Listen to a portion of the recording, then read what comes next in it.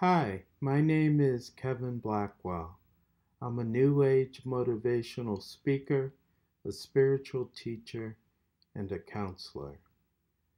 I've lived a crazy up and down life, but something happened to me a little over a year ago that has brought everything into crystal clarity. But before I share what happened, let me give you a little bit of background information about myself for those of you who do not know me. Back in 1979, I was a 16-year-old freshman at Columbia University. I had skipped 2 grades and was admitted to the engineering program at the age of 15. In the spring semester of my freshman year, on consecutive nights, 2 balls of light, very colorful balls of light, appeared to me in my dormitory room. On the second night, they both spoke to me and introduced themselves as Jesus and Mary. They said that they were glad that I could finally hear them, that they were happy to see me again, and that they were excited about what I was here to do. And literally overnight, I started seeing colors everywhere and feeling energy in my hands, having visions and prophetic dreams and experiences of healing. And over the subsequent months, just about every spiritual master that you can think of began introducing themselves to me. Buddha, Krishna, Lao Tzu, Confucius, Gandhi, Isis, just about everyone you could think of, all introduced themselves to me, and eventually, over time, I realized that I could seek them out as well, and eventually I realized that I could communicate with anyone in the universe across time and space. But in spite of my newfound abilities and awareness, I didn't feel special. I felt like I had been invited into a life that I wasn't ready for. I believe that the quest for awakening, the coveted goal of enlightenment, would have to take me down a long and lonely path into the dark night of my soul, and I didn't feel prepared for that. And this belief was in spite of the fact that all of my celestial friends told me that all I needed to do was simply remember myself and be myself. But I didn't listen, and so I set out on a roundabout search for awakening. I withdrew from Columbia and traveled across the country, and then I withdrew from Columbia a second time, this time from graduate film school, and I traveled to Europe. All in all, I spent 7 years in meditation and contemplation, visiting shrines, doing whatever I thought I needed to do to become awakened.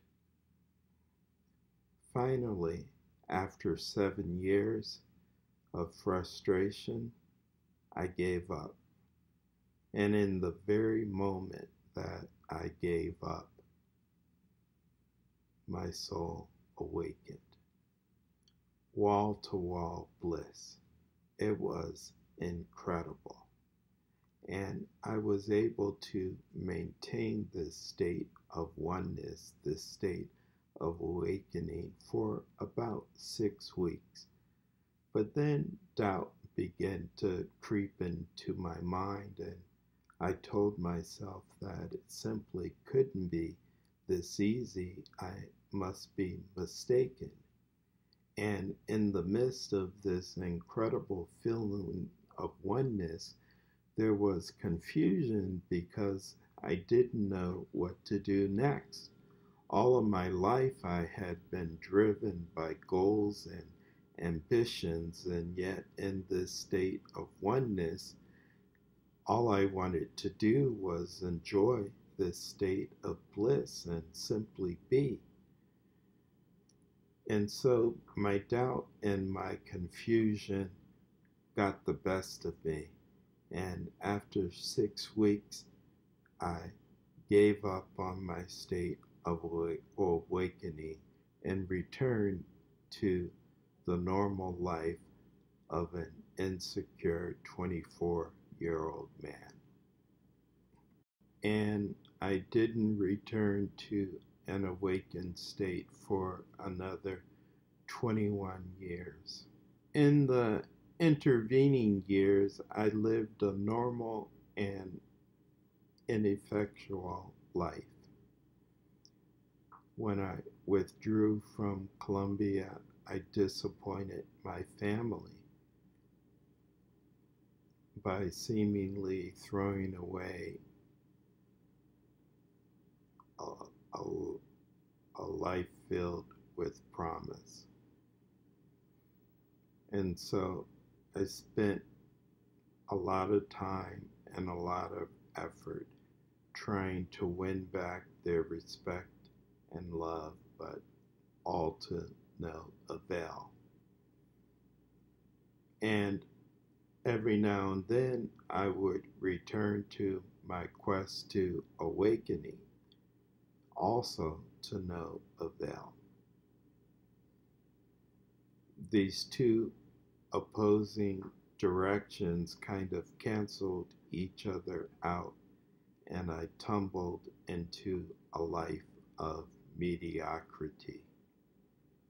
I got married and had 2 amazing children, but before too long, my marriage devolved into an abusive and ugly mess. I worked in a bunch of jobs that I hated, a lot of jobs that I hated. And then finally, I got my MBA from Duke in 2002 and began making really good money for the next few years. But I also worked myself into exhaustion, and I knew that that wasn't sustainable.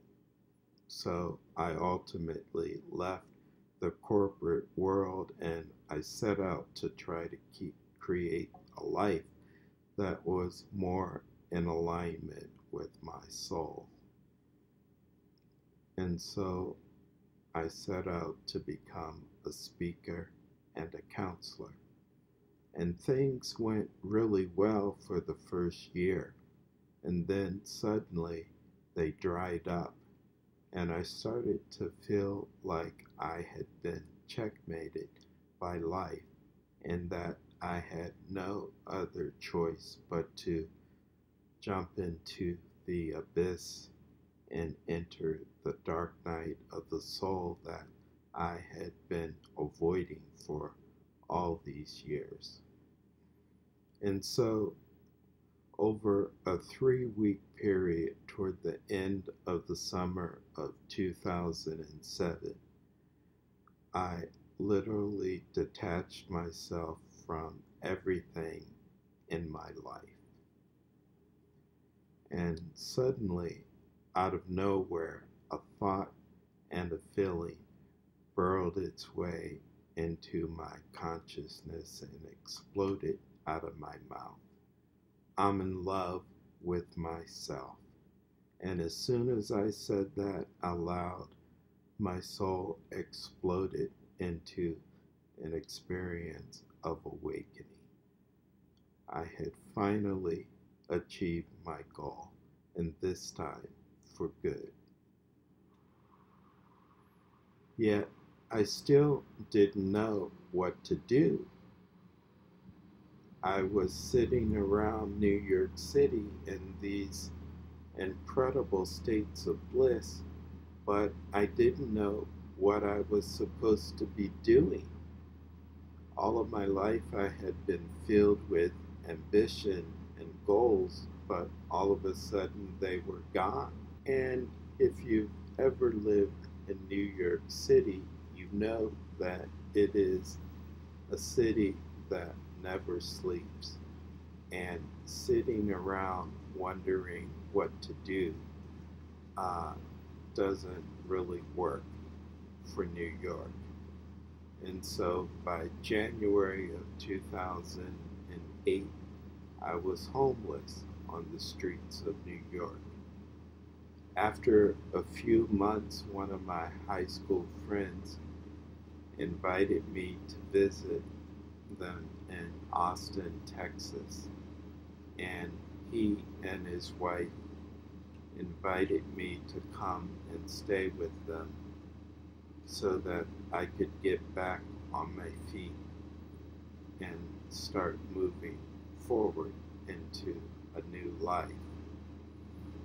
And so once I arrived in Austin, I started to relax a little bit, and I started to try to get used to the new way that energy was flowing through my body after my awakening experience. But still, I didn't know what I was supposed to be doing. And so, in the absence of a clear motivation of my own, I started going out to meetings and different gatherings, and I would meet people, and they would quickly understand, see, or sense in some way my state of awakening, and they would then draft me into their visions of what I should be doing.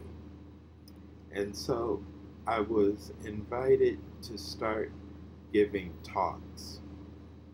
And so I started speaking to different audiences, first in Austin, and then I moved to Santa Fe, New Mexico, where I met people that started introducing me to people all over the world. And so slowly but surely, my popularity started to increase. And I started driving from city to city in different parts of the country and giving presentations and talks. And pretty quickly, people in my audiences began to seek me out for guidance and one-on-one sessions. And many of them sought me out to help them reach awakening experiences of their own.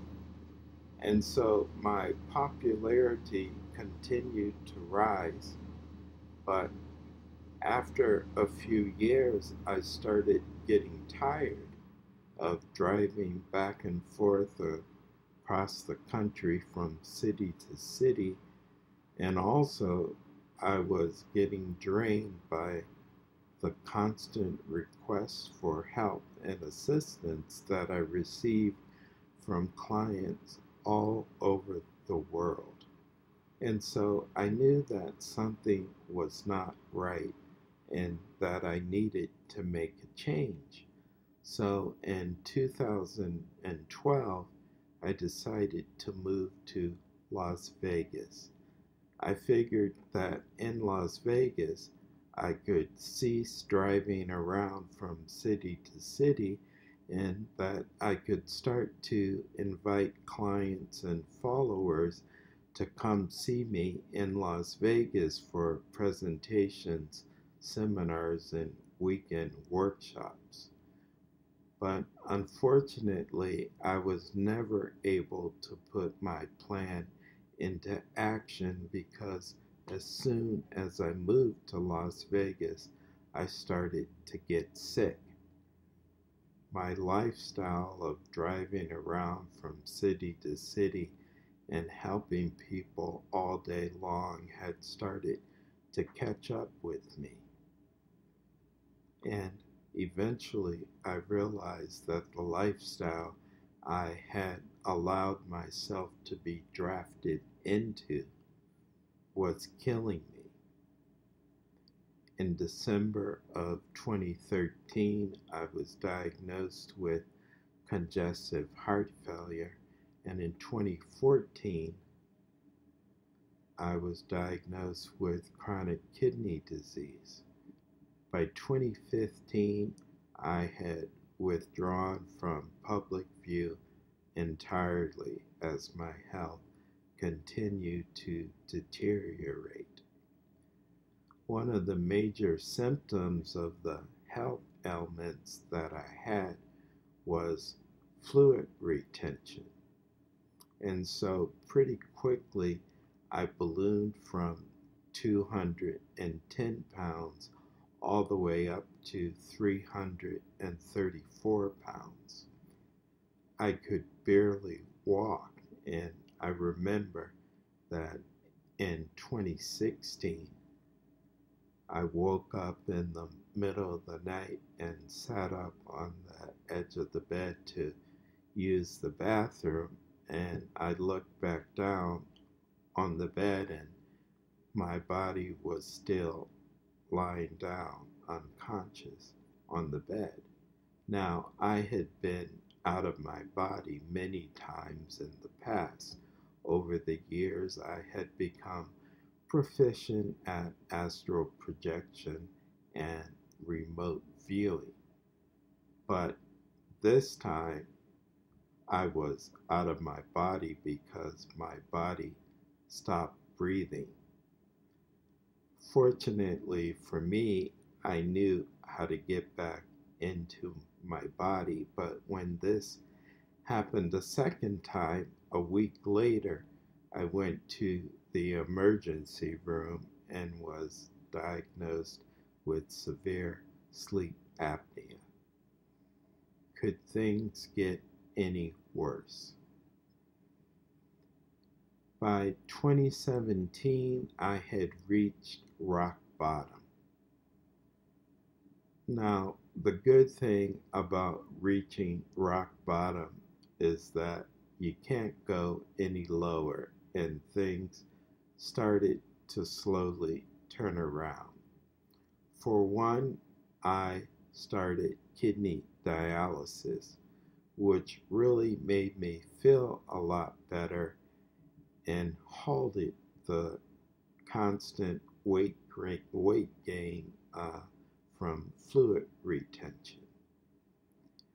I applied for disability and I was designated as disabled. And so I started receiving disability checks, which helped to reverse the trend toward extreme poverty that I experienced when I dropped out of public view in 2015. And then in August of that year, during the month of my 55th birthday, I noticed that two incredible astronomical events had been reported. And then on August 21st, 2 days after my 55th birthday, there was the total solar eclipse. over the United States. So I viewed all of these events around my birthday as a sign that it was time for me to reemerge. When I had arrived in Las Vegas a few years earlier, I knew deep inside that I had come to Las Vegas to die, to symbolically die and be reborn into a greater expression of myself. And so around my birthday in 2017, I felt like my prophecy was coming true. I had died symbolically, and now I was ready to reemerge. I began writing a book series that would detail everything that I had learned since the balls of light first spoke to me in 1979. And my doctors told me that I was healthy enough so that if I would just lose weight, I would be able to get on the kidney transplant list and to ultimately receive a healthy kidney that would add years to my life. So all throughout 2018, I began to prepare for weight loss surgery. And I was scheduled for that surgery on November 5th of 2018. But I have no recollection of the surgery.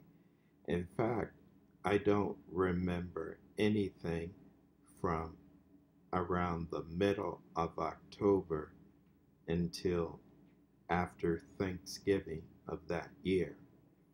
My daughter had come to Las Vegas to visit with me at the beginning of November, and she was to stay throughout my surgery and be with me as I went through the recuperation process.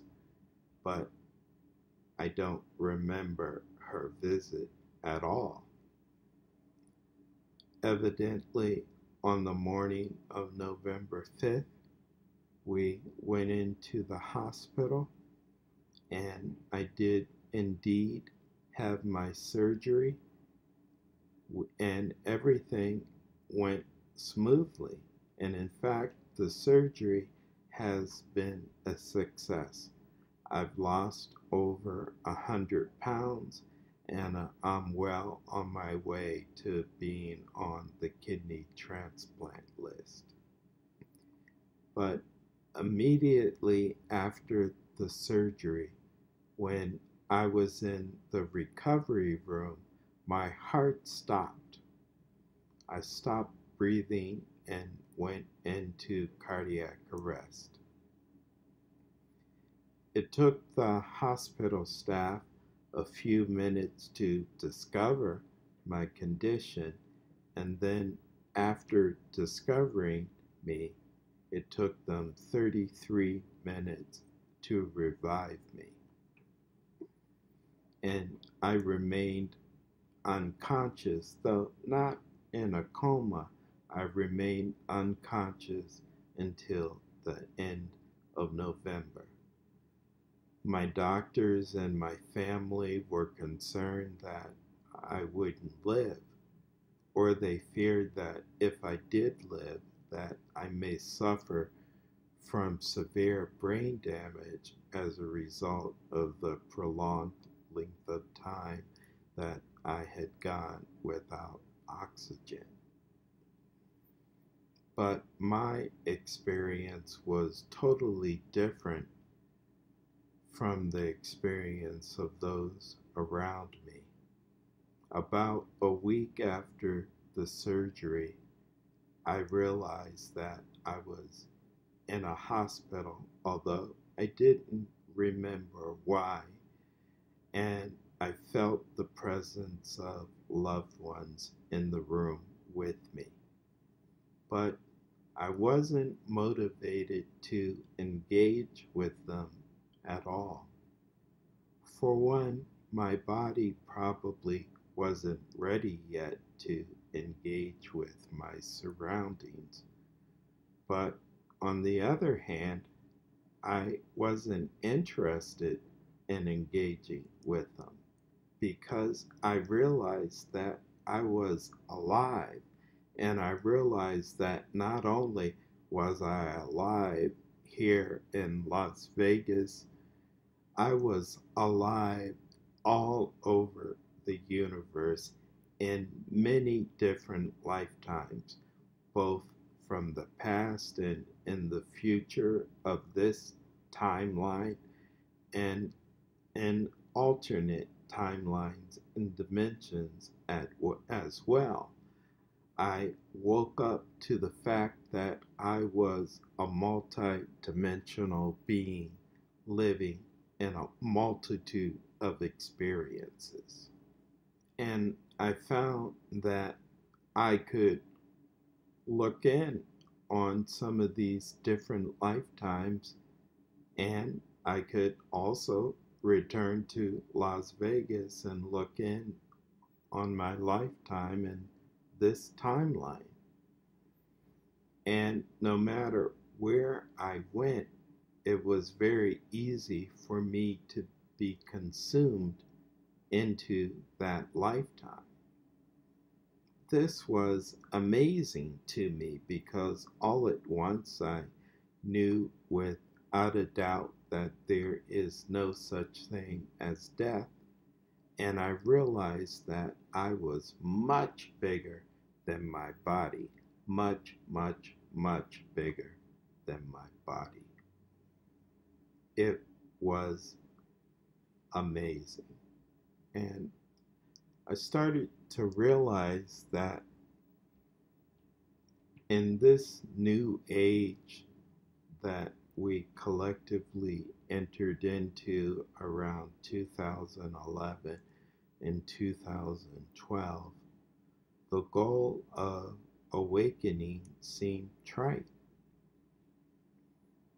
Now it seemed to me that the goal was to remember the totality of ourselves, and that meant to come to the understanding that I am a multi-dimensional being having a multitude of experiences in different bodies and different places in the universe, in different times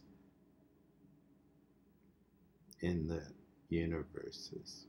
Now, what's the benefit of recognizing that one is a multi-dimensional being? Well, for one, it kind of broadens your horizons, and you could learn from other aspects of yourself, and they can learn from you.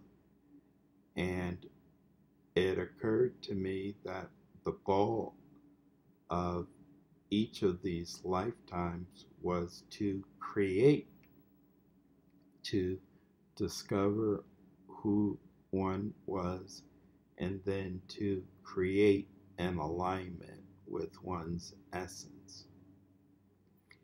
And I knew that if I had the courage to create in this lifetime, that even when I failed, I would still be an inspiration to other aspects of myself. And likewise, they continue to be inspirational to me as well. And discovering one's multidimensionality, you start to realize, wow, if I can be aware of these multitude of lifetimes, then if I apply myself, I can get a lot more done in this lifetime. Multitasking will become far more the norm for all of us now that we have entered this new dimension. We are simply capable of doing more, of being more and more of ourselves. It has become clear in recent years that we don't have the answers to all of our problems. And the reason that we don't have the answers is that we are only using a small fraction of who and what we are. And so we have entered this new age in a very timely fashion because we need to discover more and more of ourselves so that we can have the power and the wisdom to apply to the various problems we have on our planet. And with this increased knowledge and increased power, we will be able to finally address and solve these problems and move ourselves into a glorious new age. So I know that all of this may sound a little bit confusing to you. So allow me to just leave you with two simple thoughts. The first thought is, I am a miracle. I am a miracle. I should have realized this a long time ago. I skipped 2 grades and was admitted to Columbia University at the age of 15. And by the age of 17, I learned that I could communicate with any being throughout the universe that I focus my attention on.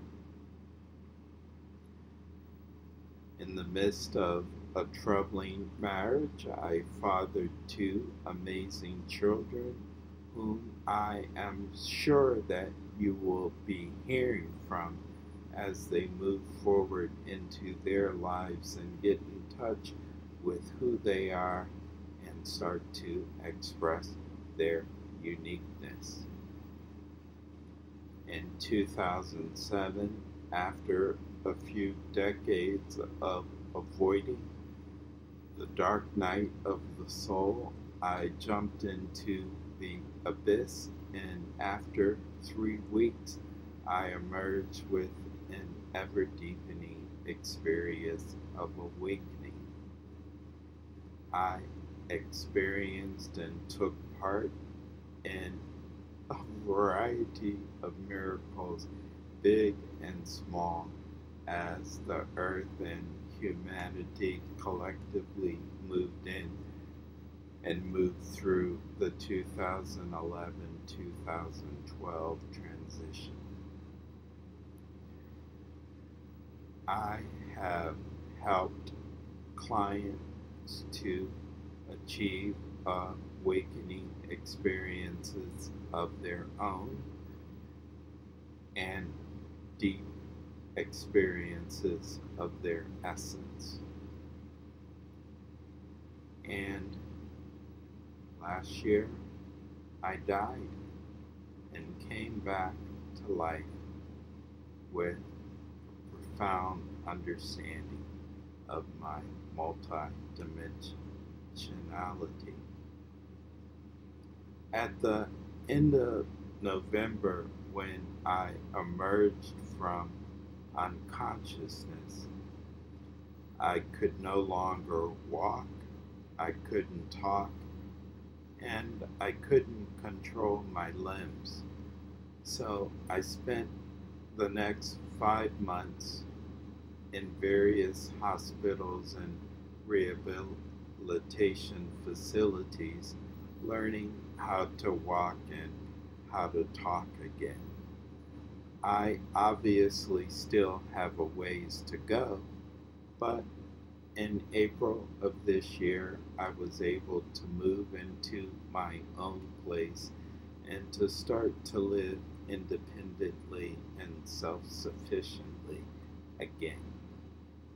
My doctors all joke with me. They say, "Hey man, we're sorry about the cardiac arrest, but you're much healthier now than you were before your surgery."